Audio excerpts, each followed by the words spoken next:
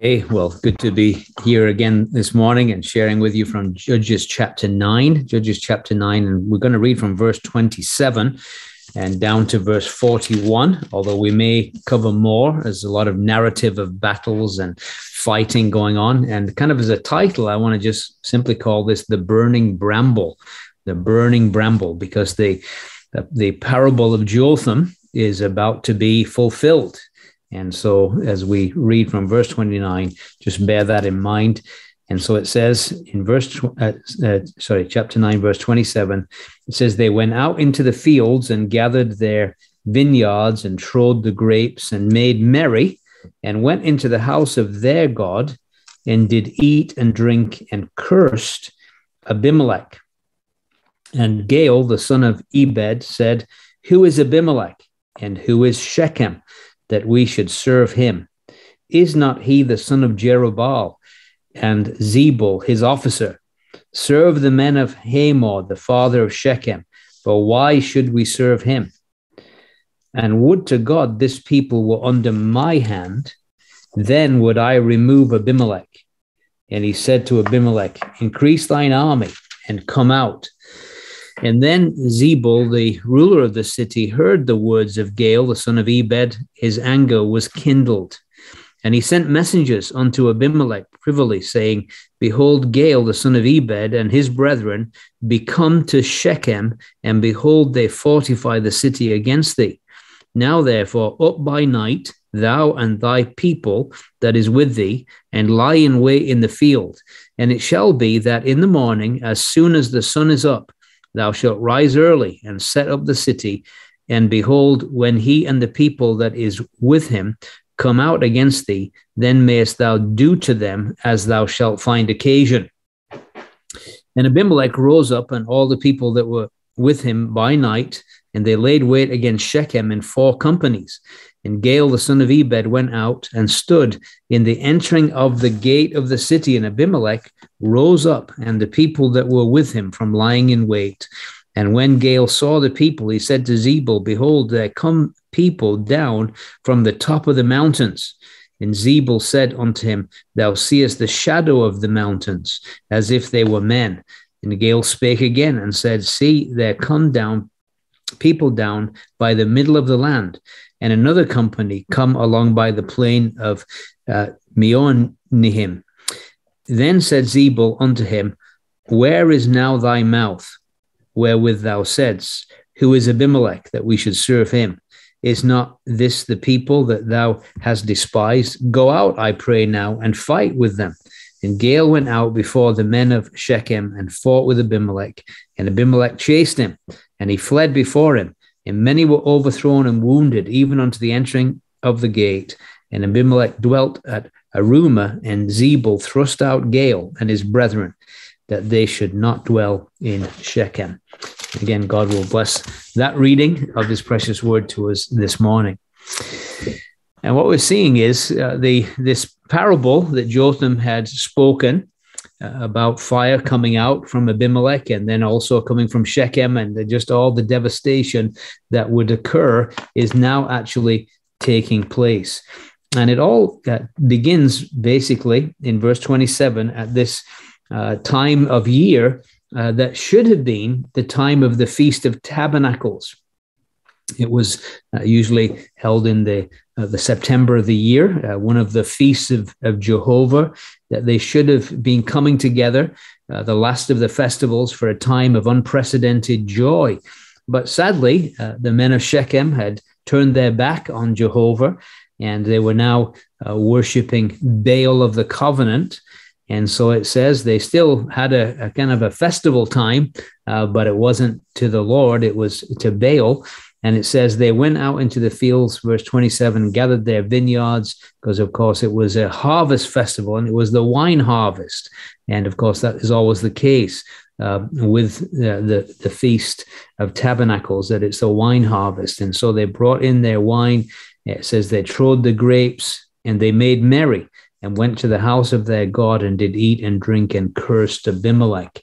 And so instead of being filled with joy, which is that festival, Tabernacles, is very much connected with joy. If you read Leviticus 23 and verses 34 through 39, you'll see that it was a time when Israel was supposed to rejoice before the Lord their God, because it was the final harvest of the year, and it was a time to look back with thanksgiving and joy for Jehovah's wonderful provisions to the people in this land that he had given them. But now it had been turned into a time of drunken debauchery as they were worshiping Baal. And in the heat of the drunkenness, of course, people tend to speak things that they wouldn't perhaps normally say when they're sober. And of course, drinking excessively, it does cause people to say offensive things and difficult things. And so it says that while they were involved in all of this, it says that they cursed Abimelech. And remember, we said they were very fickle. They changed completely. These are the same people that made him their king, that made him king over them. And now they're disenchanted, because we read earlier that God had sent an evil spirit between the men of Shechem and Abimelech. And so they're now filled with suspicion. And this suspicion of Abimelech, they've already begun a campaign to block the roads and hinder his commerce. And now they just openly curse him in their drunken stupor. And so it says they did eat and drink, and they cursed Abimelech. In verse 28, it says, Gaal, the son of Ebed, said, who is Abimelech, and who is Shechem, that we should serve him? Is not he the son of Jerubbaal? And Zebul, his officer, serve the men of Hamor, the father of Shechem, for why should we serve him? So now there's somebody else stepping into the scene, who, just the same as Abimelech, is a man filled with selfish ambition. Notice verse 29, would to God the people were under my hand. In other words, Abimelech's no good, but I'm the man to take control. I'm the man to lead. And so in the midst of all this selfish ambition, here comes another man filled with selfish ambition. And in order to encourage division, Gaal deliberately highlights Abimelech's links with his father. Remember when he had first kind of presented himself, Abimelech, he kind of played down his connection with his father and emphasized his connection with his mother, who was from Shechem and was this concubine. Well, now Gaal highlights his connection with his father, and especially the name Jerubbaal. And again, the one who basically opposed Baal. And now they're, of course, remember, they're worshiping Baal. They're all drunk. They're kind of involved in Baal worship up to their eyeballs. And so now he says, why would we want to be connected with this man who was known for pulling down Baal's idols and his groves, you see? So he's emphasizing that connection, and instead saying we should really be loyal to Hamor, the father of Shechem. So he highlights the heritage and descendants of Hamor, the father of Shechem. Now, we know this from back in Genesis 33. If we go back there, and we'll see what he's appealing to here. Genesis 33 and verse 19, we read, it says, and he bought a parcel of a field where he had spread his tent at the hand of the children of Hamor, Shechem's father, for 100 pieces of money. Of course, it's Abraham buying a burial, or Jacob buying a burial ground from Hamor. Chapter 34 and verse 2 again. And when Shechem, the son of Hamor, the Hivite, prince of the country, saw her, he took her and lay with her and defiled her. And so it's kind of emphasizing their pagan origins. You know, they're connected with this Hivite called Hamor. We're not connected with these that would seek, dare to test Baal at all. So why would you be linked with one whose father opposed the worship of Baal? emphasizing Abimelech's connection, as, of course, the one who opposed Baal, Gideon, was the father of Abimelech. And so he says in verse 29, and would to God this people were under my hand. So it's interesting how he's appealing to kind of racial origins. You know, and the enemy loves to divide on any possible ground that he can, whether it's your ancestry, background, or whatever. He loves to have us to be proud of our face, our race, or any of these things. He loves to emphasize those things. And that's what causes division amongst God's people, instead of the unity that should be there. So again, he's kind of weighing this, he's tying in this racial connections. And so it says in verse 29, and would to God this people were under my hand. And so again, he once again, a man with selfish ambition wants to replace a man with selfish ambition. And again, the whole stench of this chapter is one of selfish ambition. Let nothing, the New Testament would say, be done through selfish ambition, through strife or vain glory. And that's all that we're seeing in this chapter. And so he begins to boast. He says, I would to God the people were under my hand, then would I remove Abimelech. And he said to Abimelech, increase thine army and come out.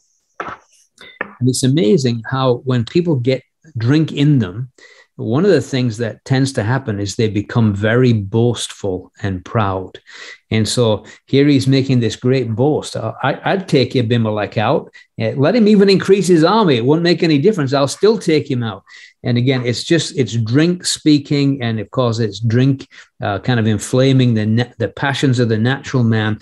And the pride comes out. And of course, boastfulness, boastful challenge. And of course, it's easy to do that when your enemy is miles away. It's easy to make those kind of threats when the enemy is nowhere in sight. And of course, that is the case. And we need to be very careful of boasting unless we boast in the Lord. We can never do enough of that, but we need to be very careful about boasting in anything else other than the Lord. And let's just look at some of the examples in Scripture. And this is a good principle for all of us, is to daily make our boast in the Lord. Psalm 34, verse 2, my soul shall make her boast in the Lord. The humble shall hear thereof and be glad.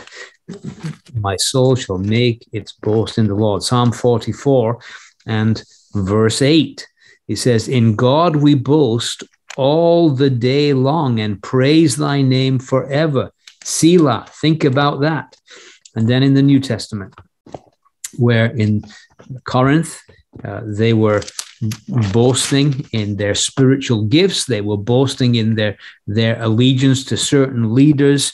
And one of the things that he says in chapter 1, verse 31, he says that according as it is written, he that glorieth, let him glory in the Lord.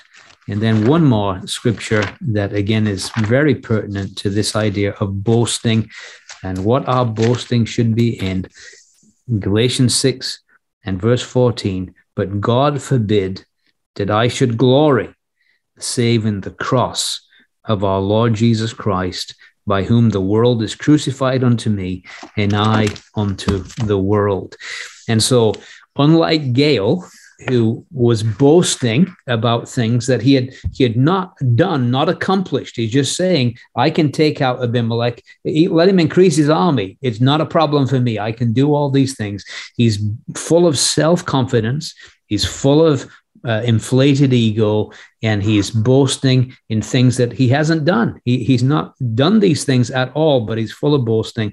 And yet we would say, yes, we should boast, but not in ourselves, but in the Lord Jesus and in our God. And of course, we should do that often. Verse 30, it's when Zebul, the ruler of the city, heard the words of Gael, the son of Ebed, his anger was kindled. His anger was kindled. And of course, although I guess treachery begets treachery, Zebul was insulted about being called the officer or superintendent of Abimelech. And so he was offended by that. Look at verse 28 again, the end of verse 28. It says, Zebul is officer.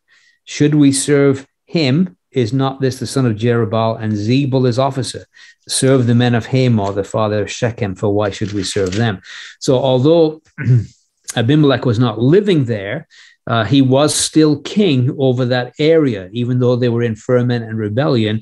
And the implication is that he had left behind him this man Zebul to be the ruler of the city in his stead while he was absent. And so, of course, Zebul gets offended by this treachery.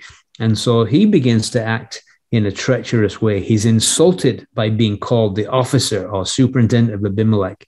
Perhaps it injured his pride. It seems like he was in charge of Shechem. And although Abimelech made their king, he didn't live there. And this man perhaps was acting on his behalf. And so perhaps again, here's another man who took that position because he was filled with ambition as well. And he liked the place that had been given him and was unwilling to give it up to this upstart called Gael. And so what does he do? Unlike Gael, this man is a man with a plan. Gael's just talk. That's all he is. He's just talk, but he's no plan, no clear direction. But Zebul has a definite plan. And so it says in verse 31, he sent messengers to Abimelech privately, saying, Behold, Gael, the son of Ebed, and his brethren be come to Shechem, and behold, they fortify the city against thee. Now, therefore, up by night, thou and thy people with thee, and lie in wait in the field. And it shall be in the morning, as soon as the sun is up, thou shalt rise early, set upon the city. And behold, when he and the people that is with him come out against thee, then mayest thou do to them as thou shalt find occasion. Of course, this is a good time to attack too, because remember, they're all in a drunken stupor in this harvest festival. And probably the next morning when they wake up, they would be a little worse for wear, feeling the after effects of too much wine. And this would be a perfect occasion to take them. And so we see that this plan is accepted. It's taken, and Abimelech takes it seriously, and he does rise up by night. It says in verse 34, Abimelech rose up, and all the people that were with him by night, and they laid wait against Shechem in 4 companies. Gideon, remember, he had 3 companies, but this man, Abimelech, the son of Gideon, has gone one further. He's 4 companies. And what he's doing is cutting off all means of escape. He's going to surround the city of Shechem so there's no way out. And so he gets his men. They go through the night. They're there ready for battle. And the next morning it says, Gael, the son of Ebed, went out and stood in verse 35 in the entering of the gate of the city. And Abimelech rose up, and the people that were with him from lying in wait. And when Gael saw the people, he said to Zebul, Behold, there come people down from the top of the mountains. And Zebul said unto him, Thou seest the shadow of the mountain, as if thou sawest men. And so he just, that's you're just seeing shadows. It's, you're worse from last night's drinking, and all you're seeing is the shadow of the mountain. It's nothing to worry about. Verse 36, when Gael saw the people, he said to Zebul, They come down from the top of the mountain. Verse 37, Gael spake again and said, See, they come people down by the middle of the land, and another company come along by the plain of Meronahim. And so they're obviously coming from all these different directions now, and he's seeing it very, very clearly. And this is where Gael gets to, in a sense, be challenged by Zebul. It says, Gael spake again. He saw all this. Verse 38, Then said Zebul unto him, Where is now thy mouth? And wherewith thou saidst, Who is Abimelech that we should serve him? Is not this the people that thou hast despised? Go out, I pray now, and fight with them. We would say, put your money where your mouth is. In other words, prove yourself now. Now's your opportunity. You made all these boasts. Even if he increased his army, I've got it. I can take him out. And so now his opportunity is given to him. And again, it's just a warning to us all, isn't it, to be careful about what we say, because the Lord may put us to the test and say, okay, I heard what you said. Okay, prove it. Now's your opportunity.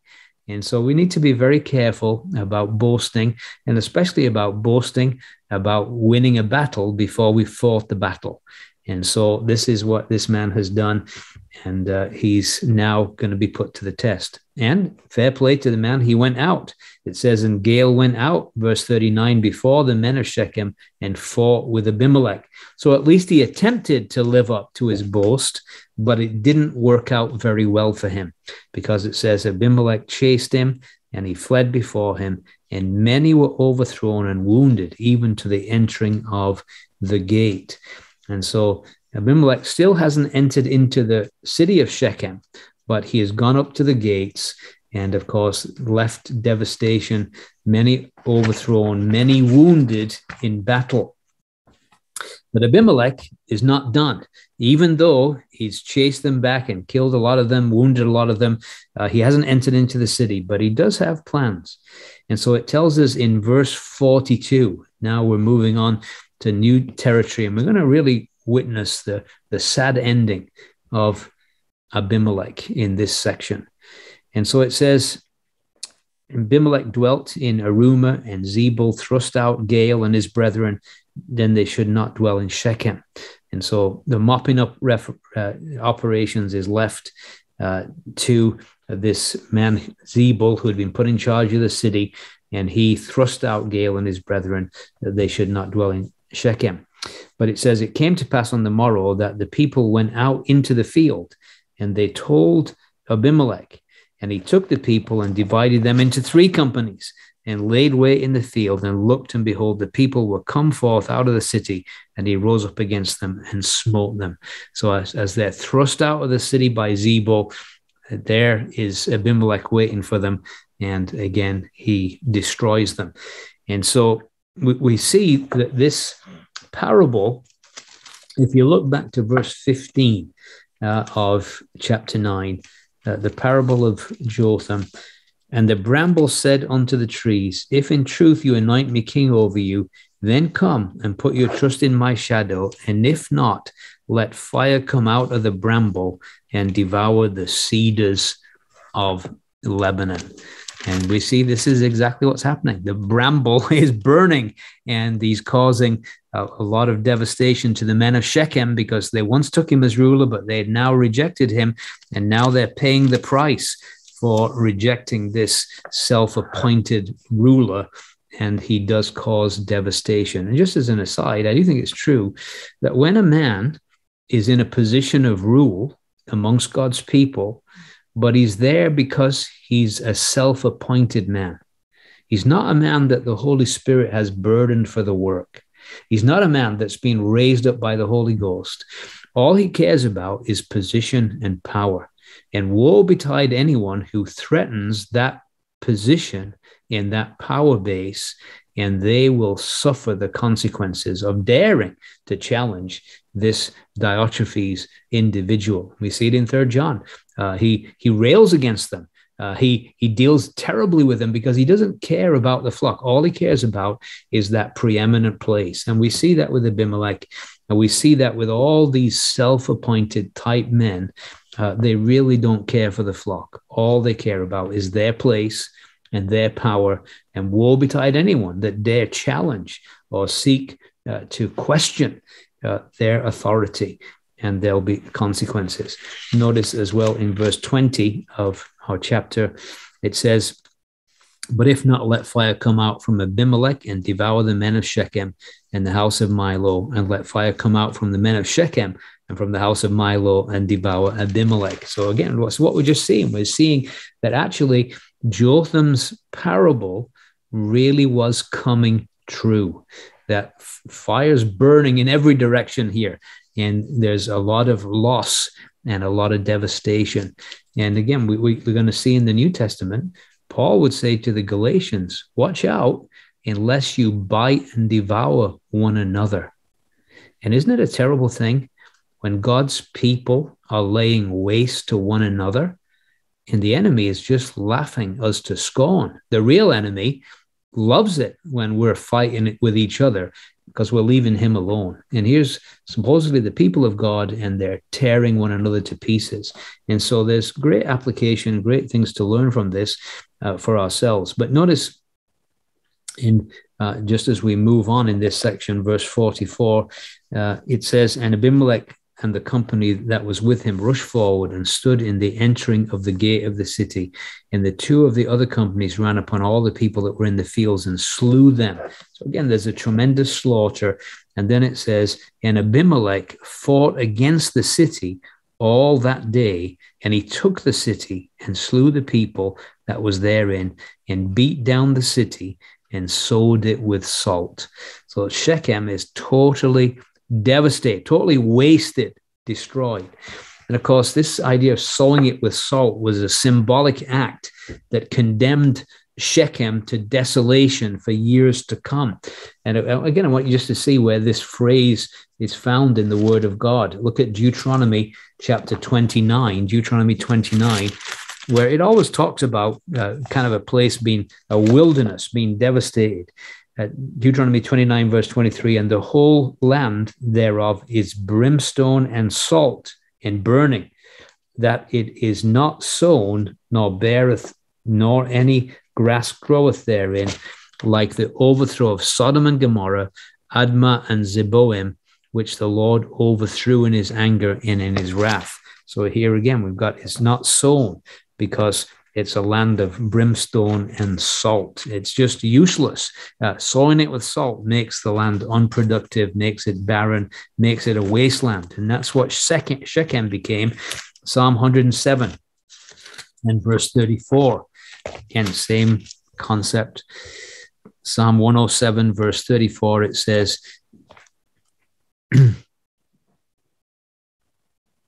let's see, I'm looking at Psalm 106, that's why it doesn't look right. It says, verse 34, a fruitful land unto barrenness for the wickedness of them that dwell therein.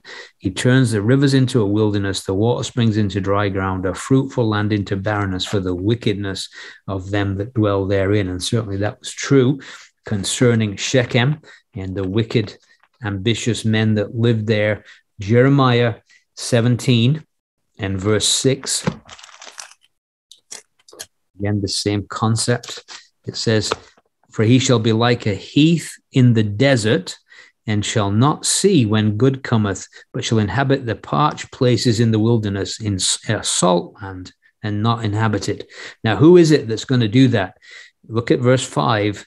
Thus saith the Lord, cursed be the man that trusteth in man, and maketh flesh his arm, and whose heart departeth from the Lord. Well, what a description of the men of Shechem. Their hearts departed from the Lord. They were worshiping Baal-berith, and they trusted in man. Abimelech first, and then after that, they trusted in Gaal, and you see the result of it. He shall be like the heath in the desert. He shall not see when good cometh. He shall be inhabit the parched place in the wilderness, in a salt land, and not inhabited. And so that is exactly what took place. And in fact, Shechem would not be built again until the days of Jeroboam the first. In 1 Kings 12 is when we see that Shechem was built again by this man Jeroboam. So let's just look there in 1 Kings chapter 12 and verse 25, the rebuilding of Shechem, and another place that had been destroyed in our very passages that we've considered, Penuel. Chapter 12, verse 25, then Jeroboam built Shechem in Mount Ephraim and dwelt therein, and went out from thence and built Penuel. So long time, this land would lay a land covered with salt until over a century later, it would be built by Jeroboam.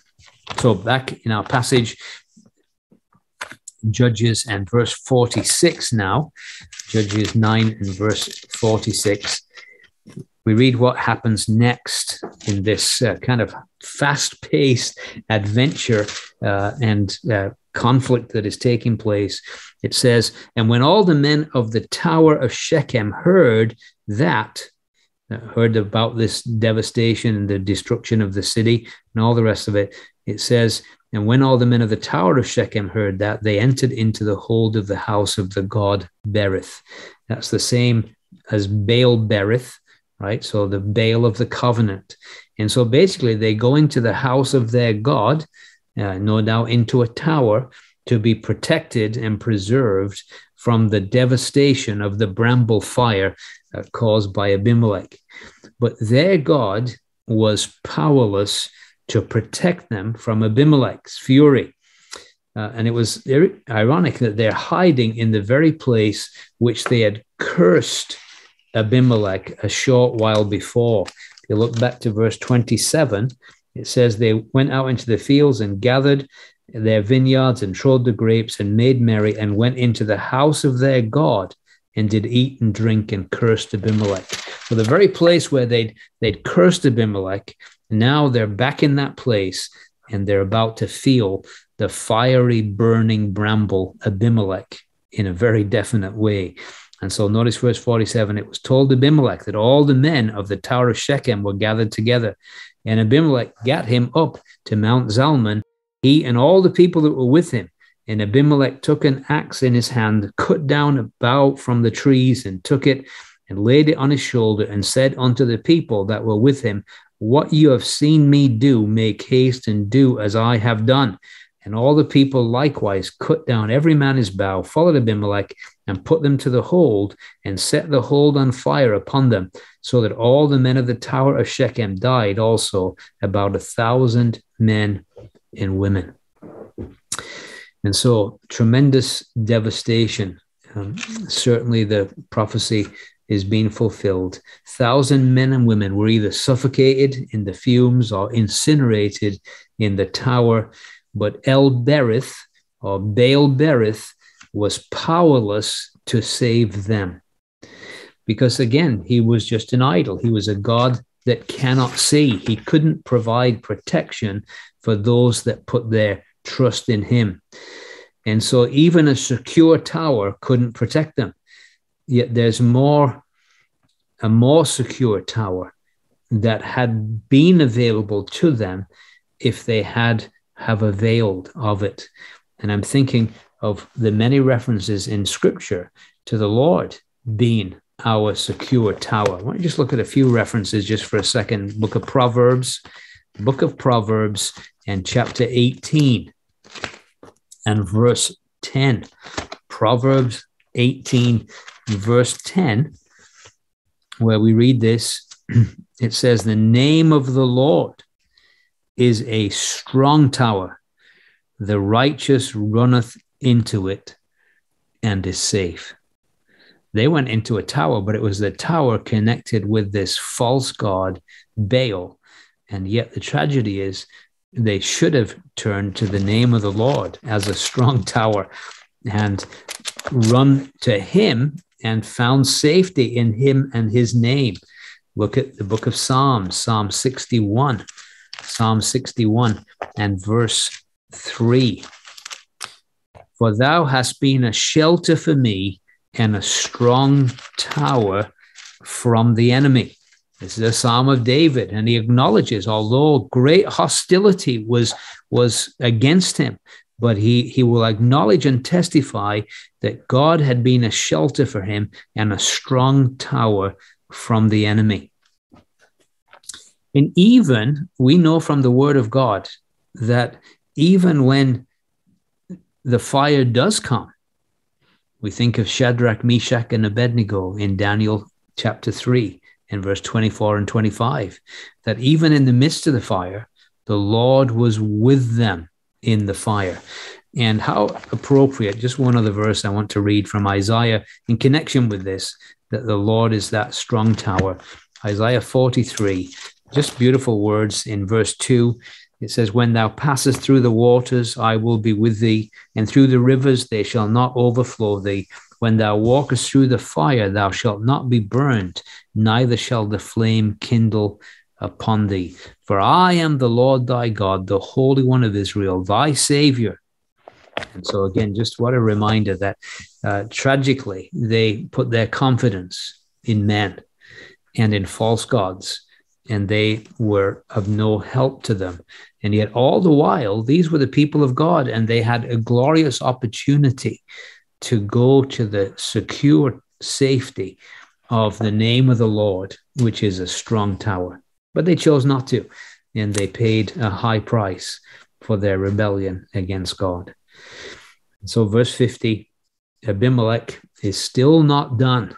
Again, this burning bramble is just hot with heat and determined to cause more devastation. And so we read in verse 50, then went Abimelech to Thebez and encamped against Thebez and took it. So he goes now approximately 10 miles, 16 kilometers to the north of Shechem, and he camped against a place called Thebez, and he took it. Now, clearly, he suspected the inhabitants of also having been involved in the rebellion against him. Therefore, they, in his mind, had to be punished. But notice verse 51, but there was a strong tower within the city, and thither fled all the men and women and all they of the city, and shut it to them, and gat them up to the top of the tower. So once again, they run to a tower for shelter in the city of Thebez. And again, this time it doesn't just say the men, it emphasizes the men and women, because a woman is going to have a key role in the demise of this man Abimelech. So men and women have gone into this tower for protection. Verse 52, Abimelech came unto the tower and fought against it, and went hard to the door of the tower to burn it with fire. So again, same tactics. He's going to burn the people out again.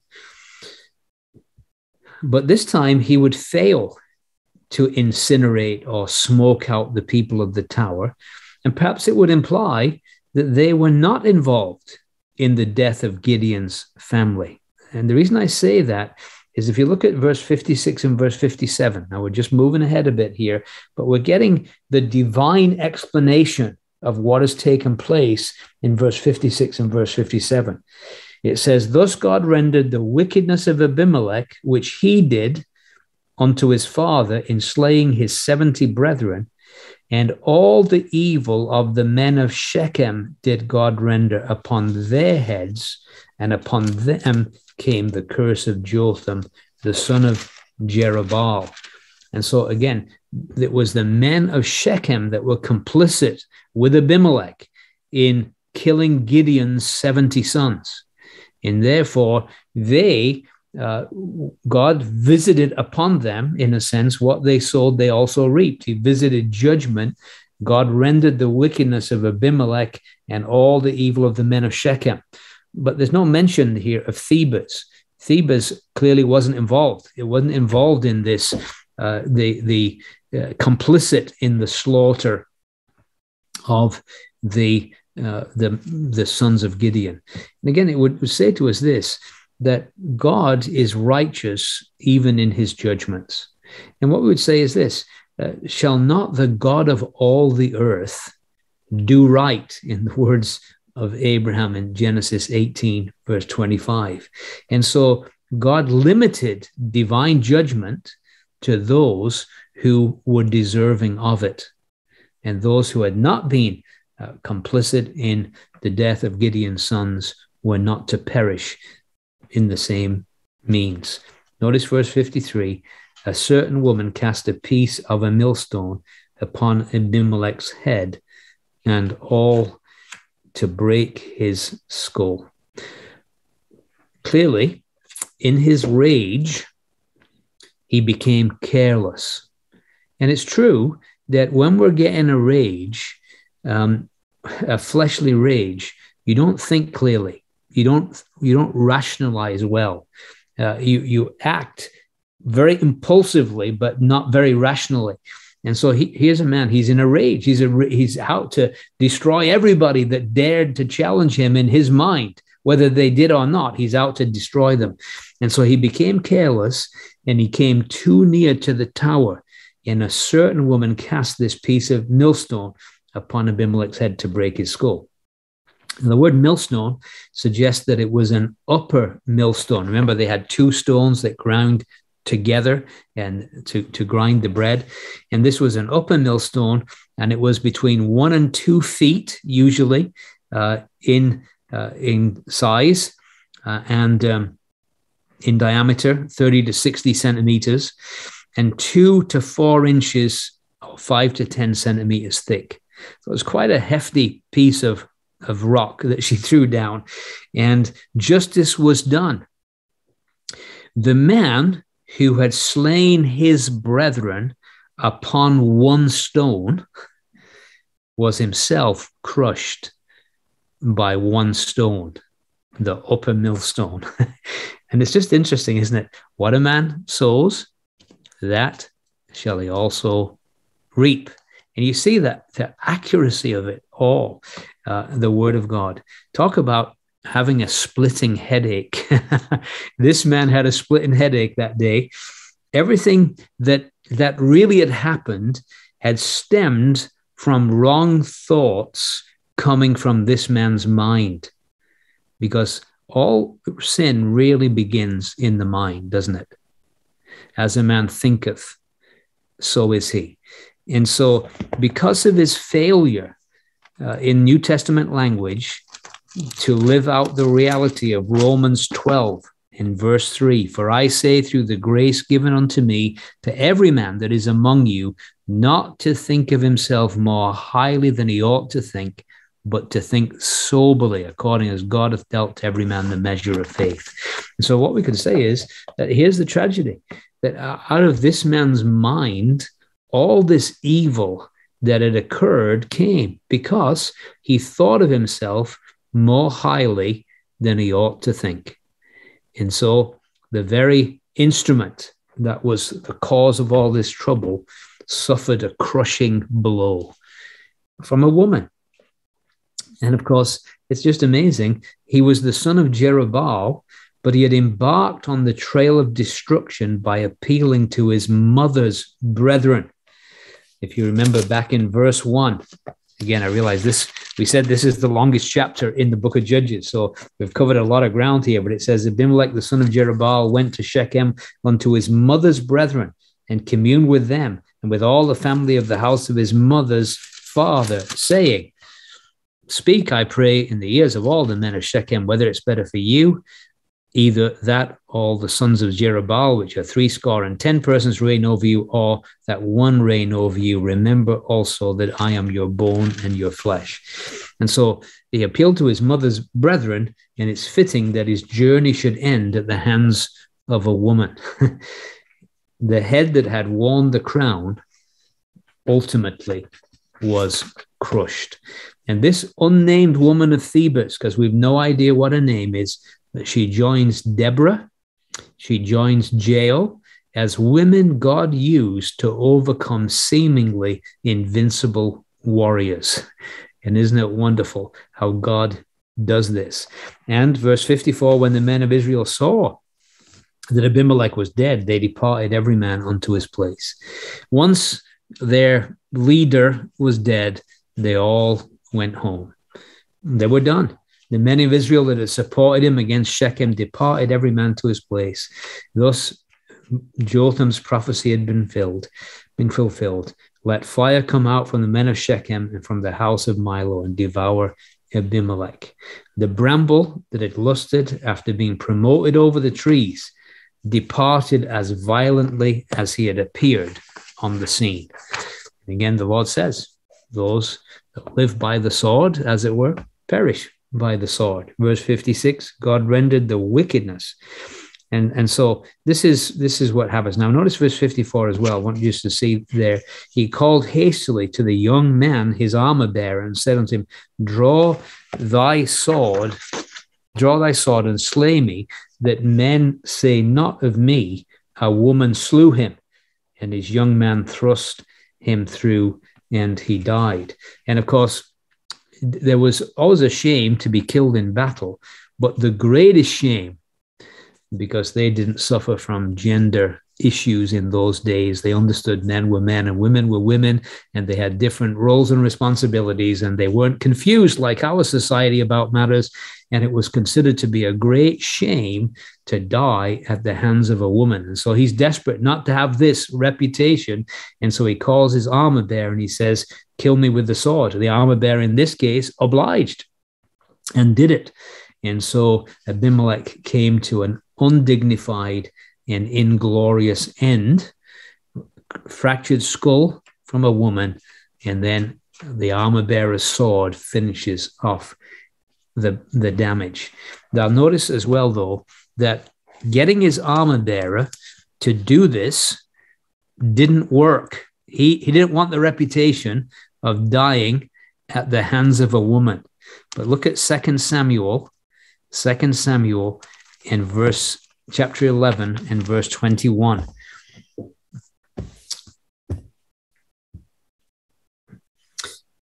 It says in verse 21, it says, who smote Abimelech, the son of Jerubbesheth? Did not a woman cast a piece of millstone upon him from the wall, that he died in Thebes? Why went ye nigh the wall? Then say thou, thy servant Uriah the Hittite is dead also. And so even years later, despite his attempt to cover up the humiliation of a woman being responsible really for his demise, he wasn't able to silence the rumors of how he had died. It continued many years later. And so verse 55, it says, and when the men of Israel saw Abimelech was dead, they all went to their own place. Of course, they saw that it was all over for him. Thus, verse 56. Now, this is the divine explanation of all the things that are going on. It says, thus God rendered the wickedness of Abimelech, which he did unto his father in slaying his 70 brethren, and all the evil men of Shechem did God render upon their heads, and upon them came the curse of Jotham, the son of Jerubbaal. So what we see here is we can be certain that God will repay wickedness, either in this life or in the life to come. And often God finds a way to do it both in this life and in the life to come. His justice and his holiness demand this. And that's exactly what we're told is behind all the scenes. Even though he's been thrust out, God is still at work. And he is working in a marvelous way. There was a time when evil men appeared to be running rampant during this stage of Israel's history. But God was in control and working behind the scenes throughout.